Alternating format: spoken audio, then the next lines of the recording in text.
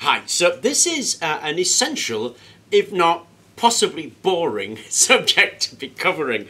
But obviously we've done all that work on the gasifier and there's a lot of joints in it. And when we're looking at those joints, we're clearly looking at sealing them. Now, sealing them have really two main requirements, really. That is the permanence of the seal and then the temperature that it's going to be under. Now, there would be a third one, that would be vibration, whether it's going to vibrate or not. We're not really going to be subject to much vibration unless we put this thing in a vehicle, and that's distinctly possible, we could do, but our main considerations really are the permanence of the joint and the temperature it's going to be subjected to.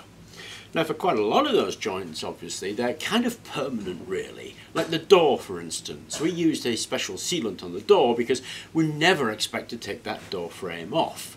And then the lid that fits on, that lid needs to come off, but not often. Maybe once every couple of years or something. So this having permanent or semi-permanent joints there that we can seal up are just fine. But things like the trap, where we're going to have to undo it and clean it, and things like the particle filter, where we're going to have to rechange the filter material, then they're obviously temporary joints or joints that we expect to undo. Now, that's going to dictate the materials that we're going to use in them. Now, if we look closer towards the reaction chamber, the firebox, the hotter that temperature is going to be. When it comes out of the cooling unit, chances are we can just put our hands on those pipes and it'll feel a bit warm. If we put our hands on the reaction chamber, clearly you'd burn yourself. So the temperature gradient across that device is also going to have a big impact on the kind of material that we use to make the joints. Now, we used a lot of this stuff. Now, it's not a silicon putty, it's a silicate putty. And so this is a sodium and magnesium silicate mixed with an inert material that when it gets fired actually turns into a glass. And it's the same thing that they used when they were doing the scrappage schemes, what is it, cash for clunkers. They poured this into the engine and it turns into a glass and seizes the engine.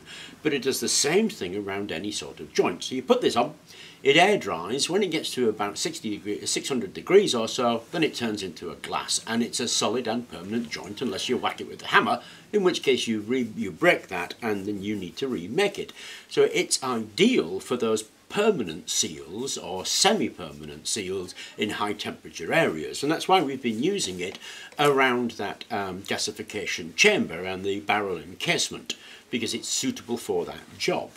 Now, of course, we did also run down to the trap, and that trap is the first trap that catches the tar, and I've disassembled it here because it's nothing more than a couple of metal plates, 4 bolts and glass. And the glass obviously goes in there, and actually upside down, the plate bolts on. And we've got a glass to metal union there, which is by no means adequate.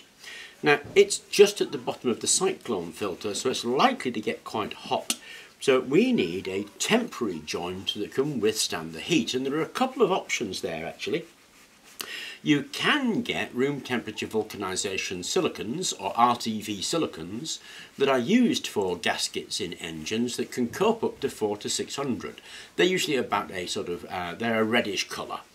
Or you can use a high temperature rubber like this. This will stand about 400 degrees and it's a rubber sheet. Or we can use what they use in steam boilers, which is this stuff, which is graphite foil.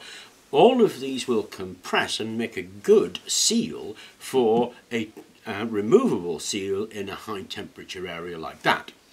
The RTV high temperature silicons that are used in gaskets, when you do disassemble them, quite often it does destroy the gasket incidentally, unless you take measures to prevent that, and we'll be dealing with that when we look at the seals and the particle filter. But on something like this, I quite like sheet materials, either a rubber that will cope with the temperature or a bit of graphite foil. And all you really do is lay the thing on that you want to make a seal with, cut out the circle, pop the two together and bolt the whole thing down. So that's what we're going to do, but we're going to do it from the rubber. And all I'm going to do is cut out 2 circles to go around that glass, one with a large hole in it.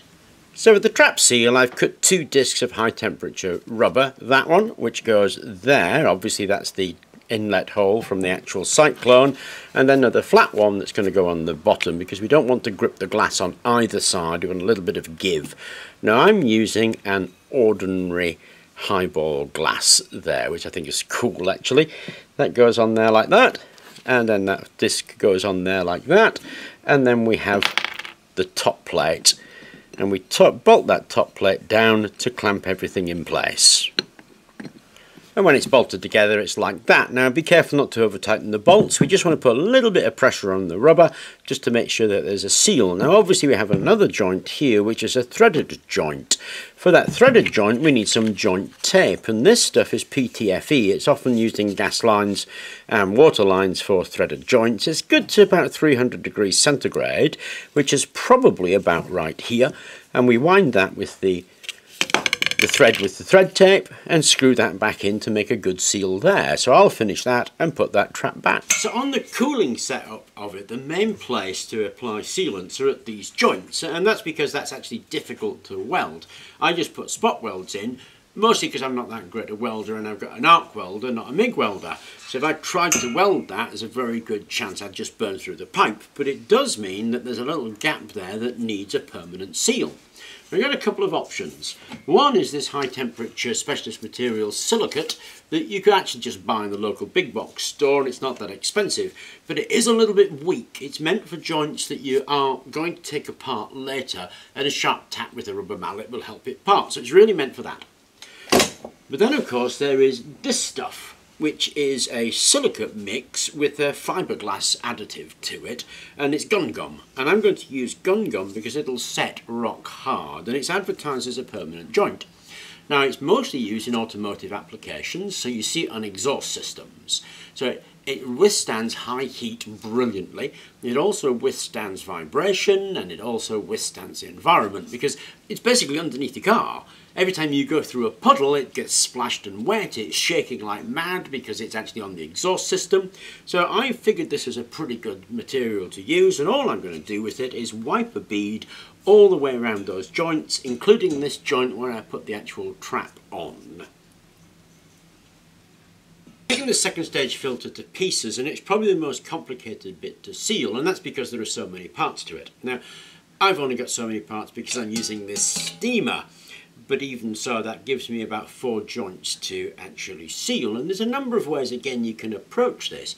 One is you could just use flat rubber discs, and I'm likely to do that on this section here. So I'll cut a flat rubber disc, and that will press against that to make the seal at the top.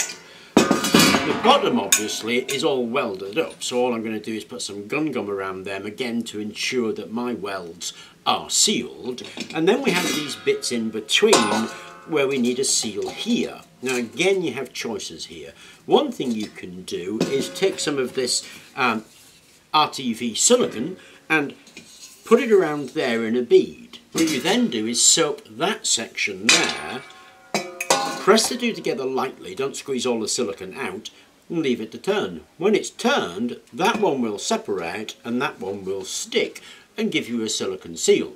So there's quite a lot of options on how to go about sealing this. After much deliberation, what I decided to do was do the silicone style of seal because it's a new way of doing it, and you can use this sealing style for doing lots of things, like if you want to do fridge door repair or something like that. Now the first seal I've obviously made out of a piece of flat rubber ring because it's kind of, you know, sits flat against that, no worries at all. Now this one is where we're going to put the silicone seal, in fact on the entire stack, so we're going to make 4 of these. Now I find it easier to run a bead around the outside than I do run around the inside, and it's got a little dip there, but when we put that on it sits against that dip, so we don't need a huge amount of silicone. But you get your silicone tube, put it in a gun, line it up, and then run yourself a bead around the outside of that.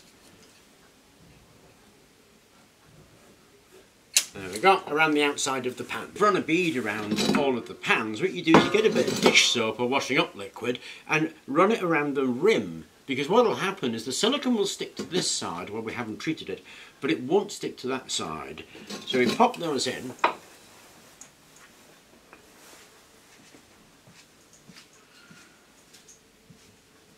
And give them a little squeeze. Now you don't want to give them too tight a squeeze, because remember we're trying to make a seal. If you really squeeze them hard, all that silicone will just come out, and obviously you don't want to do that. And then you put some washing up liquid on the next lip, and so on. And when you've done that, you basically put the thing to one side and leave it for a day or two. It reacts with the moisture in the air, and that turns the silicone. And like I said, the silicone's going to stick to the steel that we didn't treat, and it will part from the steel that we did, and then we'll have made perfect gaskets all the way down. Now that's a whole host of ways of making seals, and obviously the choice is yours really, and I'm quite sure that other people will come up with lots of other different methods, but I thought I'd introduce a few of them to you because clearly in this exercise sealing is important.